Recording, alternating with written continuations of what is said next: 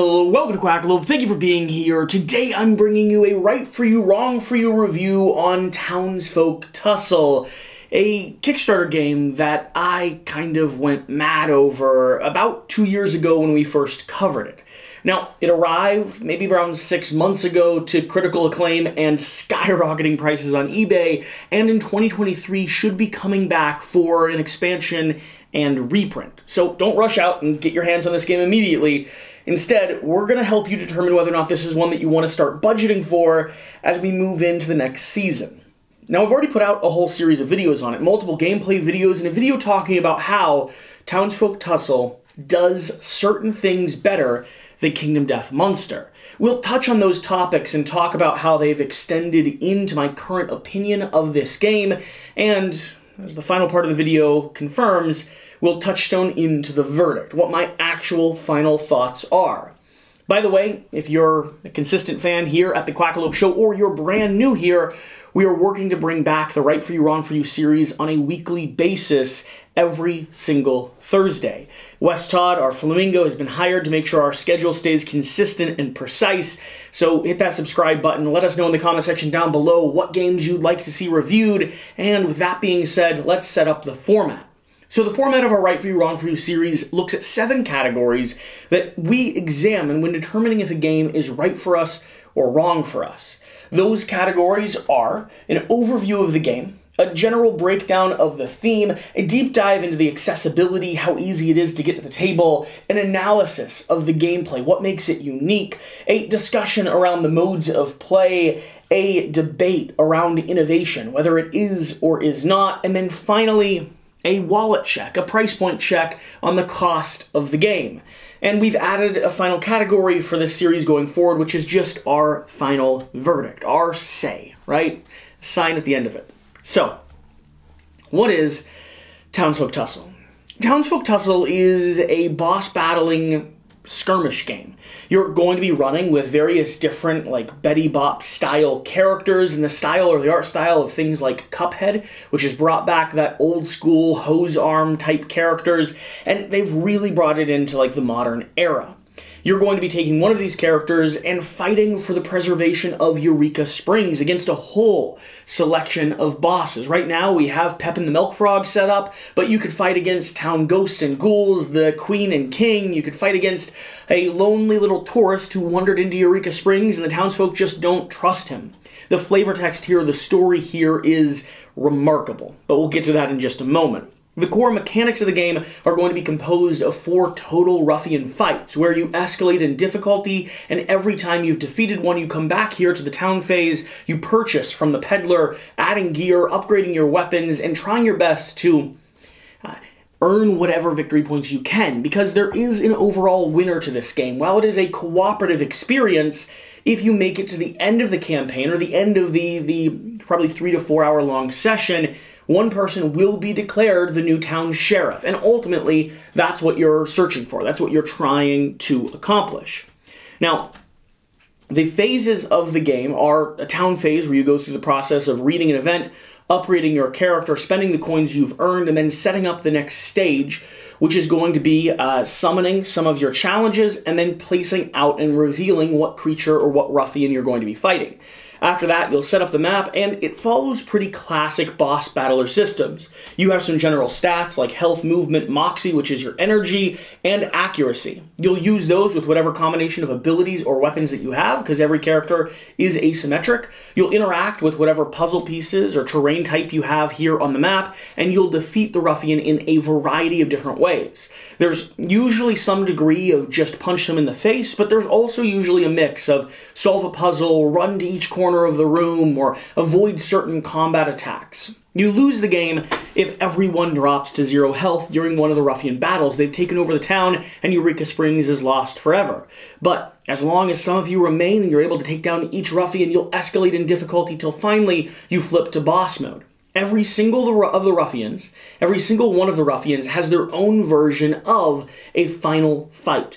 And these are where the game really starts to showcase the puzzle that it's presented. You've upgraded your characters, you've learned your skills, you've journeyed through this adventure, you have the type of fighter that you want to have, and then finally you face off against a extremely unique and extremely challenging boss battle. Overall, that's what Townsfolk Tussle is doing. Now, it is a longer game, 3 to 4 hours if you know it and you're running quickly through it and being efficient with things like your purchasing phase and your dice rolls. But I do have to say, it maybe should be more of a campaign game, or it maybe should be more of a solo battler.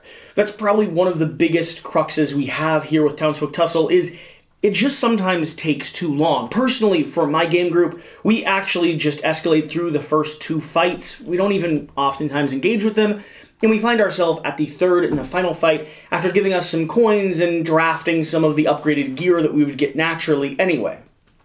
Doesn't mean it's not fun, but it does take quite a bit of time to actually get it down to the table and journey through it. And I know the designers are loosely aware of this. I think they are figuring out ways to iterate upon that function, or how accessible and how quick it is to play. But it acts like a campaign game without necessarily being a campaign game, right? You're not carrying story to story. Instead, you're facing off against 4 chapters, but it's all really meant to be done in one sitting. So if you're looking for an accessible and hose art style boss battler with lots of fun escalation, so many cool nerd culture references in the market and the gear that you're going to be adding in, and a lot of unique mechanics when it comes to the actual fight while still being approachable and easy to play, this might be right for you. Being said, let's talk about one of the things that matters the most to me, and one of the things that made me fall in love with Townsfolk Tussle from the beginning, which is the thematic overtures. The theme and the story and the writing here is so good. Every character is so full of life. Every bit of design, every little piece of flavor text, every item that you're able to get has just that extra touch, right? That extra bit of love and care. The way that you interact with the terrain pieces, the way that you read the big boss fights, and as you select your character and figure out who they are and how they work with this town, this really does feel like a old Disney animated show with a little bit of a darker undertone or a darker theme, right? Like this feels like you're playing in a Cuphead-style world, a dark, twisted visage of a kids' show that we might have enjoyed way back in the day. I absolutely adore the theme, and if you're a fan of things like Cuphead, if you're a fan of this style of art and this style of storytelling, you really will love this game. Like I've already established, you're fighting here in Eureka Springs where the sheriff has died and various different ruffians are coming in to take over the land. And you are any one of the random just townsfolk that exist there with your own moral qualms, and you're trying to take down whoever it is you see as a threat and declare yourself the new town sheriff. It's zoomed in, it's microscopic, it's focused on this little community, and I could see so many IPs spinning off with the world that they've already established here. Genuinely, I could see a whole Cuphead-style universe in a video game system that allowed you to play with these. I could absolutely see a novel series or a comic book series working in the art and the design. It's just done so well. So if the theme seems like something that you might be interested in, if you're intrigued and already attracted to it based off the art style and a little bit of the writing as it stands, just know this is 100% going to be a game for you. From there, let's talk about the accessibility. How easy is it to get to the table? How easy is it to play? And the time category will probably be my biggest criticism when it comes to this. I oftentimes don't feel like I have the time to sit down and truly play Townsfolk Tussle as it is meant to be played per the rules. We're talking 3.5, 4 hours of actual gameplay, so maybe a little bit longer when it comes to setup. That is a dedicated evening of game, and even longer than most of the games we typically sit down to play. When you get to that range, you're competing with things like Terraforming Mars or Blood Rage, and for a lot of my game group, that's a hard sell. You're also competing with larger campaign games, like, I've already established, Kingdom Death Monster, but also things like Oathsworn and ISS Vanguard that instead of giving you one self-contained thing, you invest time in because you get to go on this narrative journey from stage to stage. As the game progresses, I honestly wouldn't be opposed to seeing Townsfolk Tussle turn into more of a campaign and less of a singular boss battler. or arguably turn into more of a singular boss battler and less of a story arc or less of a town-based campaign. I'm not sure how they could do that. They'd probably have to remove some of the semi-cooperative elements of it, but those are also some of my least favorite elements. I like the boss battling, I like the cool gear, I like the weapons, but I don't always care about these secret objectives that I have. Yes, they do direct me to do crazy weird things that sometimes can be a laugh out loud fun, but I don't always have them that are available to accomplish. They're not always balanced, they're not always even. And so in our group, if you have one that is uncompletable, you flip it and draw another. Now, that's not how the rules say it should be played, but we try to at least draft and give everyone an option to compete for Sheriff and compete for the bonuses that you rip off the creatures at the end of the actual showdown. So, when it comes to accessibility, it takes quite a bit to set up. How's the actual gameplay, though? How's the process of learning and teaching? And here, it's actually pretty simple. If you know anything about boss battlers, if you're used to running stat systems and rolling dice, Townsfolk Tussle is going to give you a approachable and readable game. You will have to go over some cards and make sure you're letting people know all the different terrain effects and all the different special abilities you have, but from that point on, you're really just focused on your own character and your own modifications. So you can sit down, as long as one person around the table knows how to run the game, and get started playing almost immediately, as long as you're reading and announcing some of the core rule sets along the way. So it makes it very easy to play, but hard to get to the table. And if you think you can actually dedicate the time to it, or you think you have a group that would be right for this, that would actually put in the day, a month of 3 or 4 hours to sit and play this, or you personally want to do some house rules like we have to make sure you can get it to the table a little bit more often than that, Townsfolk Tussle may still be right for you. Moving on from accessibility, let's talk about gameplay and what specifically might make this right or wrong for different players. Well, first off, this is a boss battling system that's utilizing dice rolling. That does sometimes make it a bit more random, a bit more open-ended. It invites chaos into the mix, and if you don't enjoy those type of games, Townsfolk Tussle isn't going to solve that problem for you.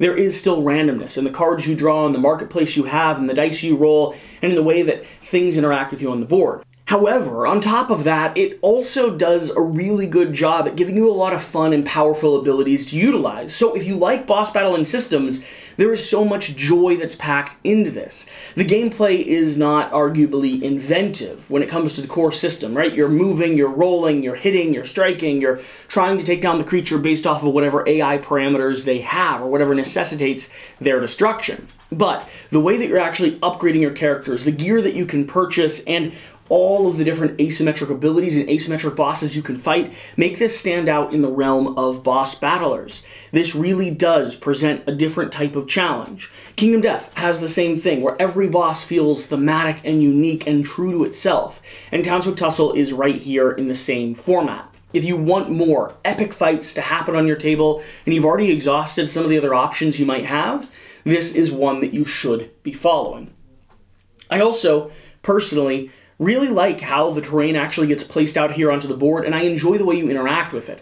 You can get a farmer to fire a shotgun out the front door, or cause this truck here to just drive straight forward, hitting whatever is in its path. You can destroy or hop over the fence, search in the wishing well for some extra items, coins, or other magical abilities, and you can hit the bee's nest to make them swarm around whoever's right next to them. That's a lot of fun, and it feels like you're interacting with the world more than I see most other boss battlers do. They've really played with how terrain improves or changes the nature of the game state, sometimes hurting you and sometimes being your best friend.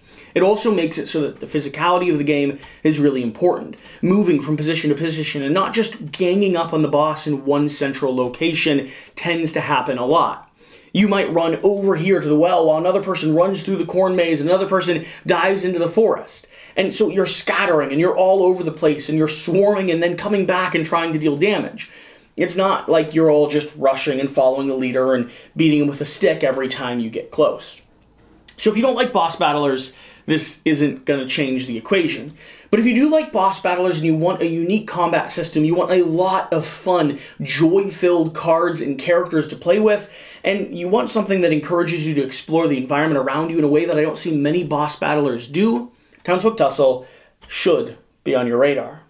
Moving on from gameplay down to the modes of play, And here, pretty classic Kingdom Death approach, right? You're going to be playing through 4 boss systems. You're going to have 4 characters on the board. You're going to be upgrading them. So if you're playing a 4-player game, every player has 1 character and you're just journeying through. There isn't a lot of other things to say about the modes of play. It's semi-cooperative, I suppose. You can remove that element if you like. It's 4 bosses that you fight against, which makes the time extend, which I've already mentioned, which you could pare down like we do with a house rule to make it a little bit more balanced and approachable at 1 to 2 sessions per seat. But when push comes to shove, and at the end of the day, this is a 4-player or 2-player head-to-boss battler. It's what you're getting. And if you purchased it knowing that, you'll be satisfied. If you're looking for anything else, you might be a little disappointed. So, maybe that helps you figure out if this is right or wrong for you. Moving on from modes of play, let's talk about innovation. And I don't know that any one thing is fully innovative in the game, but I do have 2 things that I want to point out.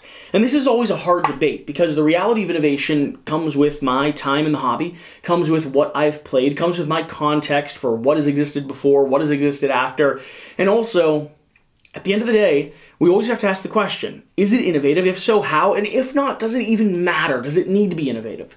But still, when looking at my own personal game shelf, I try to have things that stand out in unique ways. So the 2 areas that I would say that Townsfolk Tussle stands out, first off, has to be with the art style and just the graphic overhaul that they've done here.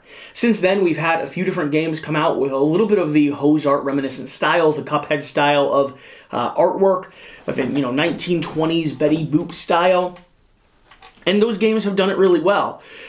But I don't know that anyone has quite mastered it as well as Townsfolk Tussle has done. I have yet to see a game come out in this covering, in this style, and just be as arguably lovely to look at, and thematically accurate, and just full of character and full of humor and life. Joy is the right word for me, right? It's a happy version of Kingdom Death. It's an accessible, approachable first step into the darkness that exists around that game.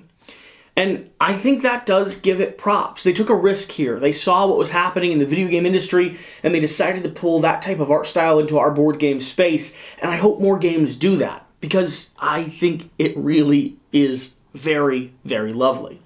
Now, a mechanic thing that I think makes this stand out has to do with the way that every creature has an escalating fight system.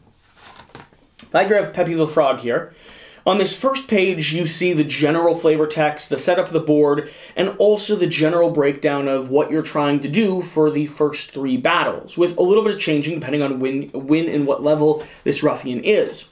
As I flip this over, though, we start looking at just how powerful it can be. You see Chump, Hooligan, Troublemaker, and Final Fight. Final Fight is where everything is going to get more crunchy.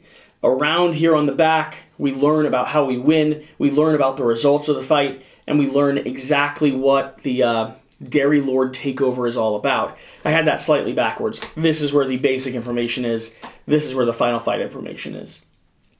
Either way. And I think that is fairly innovative. I like everything being so self-contained on a board. The setup guides, the instructions, the boss information is really, really well laid out. And the boss information changes based off of the fight or the stage that you're actually engaging with them. And for me, that is something that stands out when it comes to my personal opinion, my personal takeaway from Townsfolk Tussle. And then finally, the price point. I don't actually remember the price point on Kickstarter. Maybe I should have checked that before getting into this video. That probably would have been a good idea, but I think it was somewhere around the 100, a little bit under or a little bit over mark. The deluxe might have been 80 or might have been 120. I don't even have my phone around me. I'll leave a comment pinned at the top of the game. That being said, I can't really judge the price point at the moment, because the only way you can get your hands on this is through the secondhand market at an accelerated price point. I believe it was going on eBay at one point for between $350 and $450. It's probably calmed down a little bit now that the hype has died off a touch, but yeah, that's a pretty steep bill to pay for any game, let alone a big boss battler that takes time to get to the table. But when they come back to Kickstarter, I would be paying close attention, because this game, even around that $120 price point, which is the high mark, I think, of what it was back in that original campaign, even around then, I think this has a lot of compelling things going on and a lot of compelling promise. I was a giant fan of this when we got to cover the prototype. I have been a extended fan of this throughout the duration of the last 6 months or so that I've actually had it in hand, and I'd like to continue getting it to the table. I'm really excited to be right there with you as they bring this campaign back. I want to see them succeed. I want to see them release more content. I want to see them continue doing cool things here in our industry. And so, yeah, I'd pay attention. I don't think the price was unquestionably high. I do think the third-party price is probably higher than you should reasonably pay for this game. But then again, you can only get it on Kickstarter. So what are you going to do, right? Moving on from that, final thoughts and verdict. Townsfolk Tussle. Townsfolk Tussle hits a lot of areas perfect for me. It's a little indie art project. It's got a aesthetic style that I love. It's full of amazing flavor text and story, and it combines boss battling with a lot of fun upgrades and abilities in a way that I find really satisfying. But at the same time, I've had trouble getting Townsfolk Tussle to the table even since I've acquired this final version. Really, we only do it when we're preparing for something like a dedicated review or when we're bringing it back on the channel to highlight and showcase some gameplay. And when the next campaign comes out, I'm actually going to be thrilled because it means I'll get a chance to sit down and play this game more in depth for an extended period of time. But it is not one of those games that I'm readily reaching to grab off the shelf, and the reason being is that it does take quite a bit of time to actually get through a full campaign. And I don't always want to house roll it or change up the system. Sometimes I want to sit down and play that full 3.5 to 4 hour squad. But that's hard for me to find the actual time to sit down and do.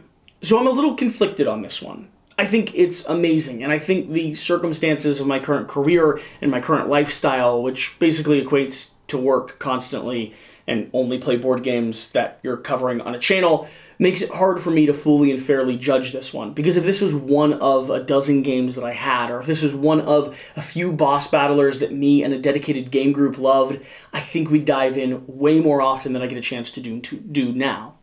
But I do think that even in that circumstance, we would probably still have some house rules that modified the time or made it a little bit quicker and more accessible to play.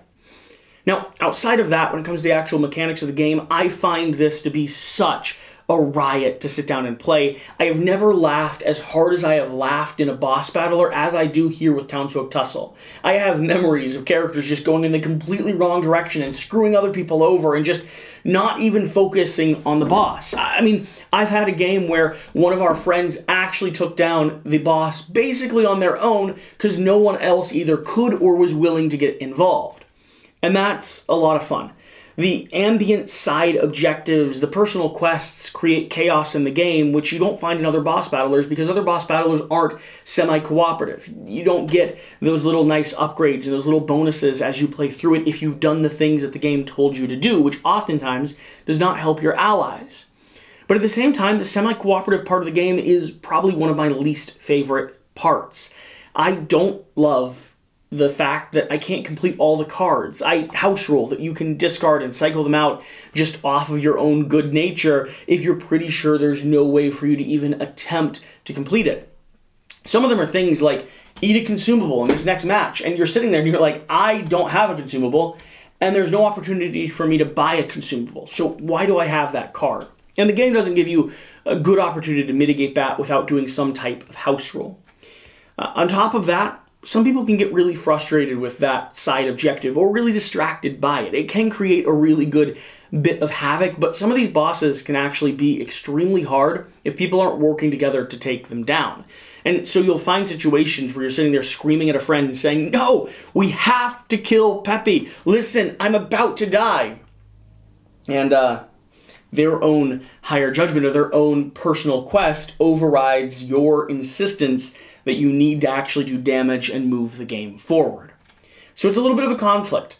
It creates fantastic moments and amazing memories, and the mechanics of the game are extremely solid and extremely fun to explore. But at the same time, that semi-cooperative element might make it wrong for you or your game group, and it's probably my least favorite part of the game system. If I was going to remove anything from this, if I was going to like streamline or tighten stuff down, I would focus on these primary boss battlers. Have it be a 1-versus-1, just a one single session, hour-and-a-half boss battle. Emphasize the character creation and the way that you actually get to up your stats by going through a journey, just like you do in Kingdom Death, I know, but I think it would be valuable. Or do a town phase or a market phase where you get to draft cards, something to let me get items in a way that doesn't require me to fight through 4 different characters in the process. And I would remove the semi-cooperative element of the game. I think it does create chaos, but give me chaos in a little bit of a more directed thing. Give me side missions that I need to do, or other things that I need to accomplish in order for us to all win, or just bonus things that I can do in the terrain and in the environment that other players don't know about until I reveal them. Like, if I'm the one that goes and triggers the car, maybe I get to steer it, like have it take a right-hand turn or have it curve around the board. If I'm the one that goes and talks to the farmer, maybe I get a little token where I actually get the shotgun itself and can, like, rush our enemy. Give me more terrain. Give me more of this boss battling system to play with that directs me in weird, different, divergent ways. And let's take a step back from the players being the conflict around the board. So that's my take. My final verdict on Townsfolk Tussle is as follows. I love this game. It's part of my permanent collection, and it will continue to be for a long time. I stand by the fact that I think this is a more accessible, more approachable version of a Kingdom Death style boss battler, and I think a lot of people who love that type of system are equally going to find a lot of joy in this. They're going to love it as well. I have some problems, and a lot of those problems I do hope to see resolved as we approach the next Kickstarter, as we approach the next reprint of it. But even if it just stood as it is and gave me more, I would still come back for more, because none of those problems keep me from just enjoying the experience of playing. At the end of the day, that's what it's all about. I would probably give Townsfolk Tussle somewhere around a 4.5 out of 5. Because it's not a perfect game, but it's darn close.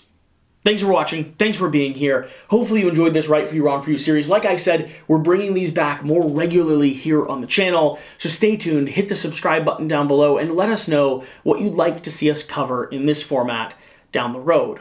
And whatever you do, remember to do the important thing. Get out and play some games. We'll see you next time. Thank you.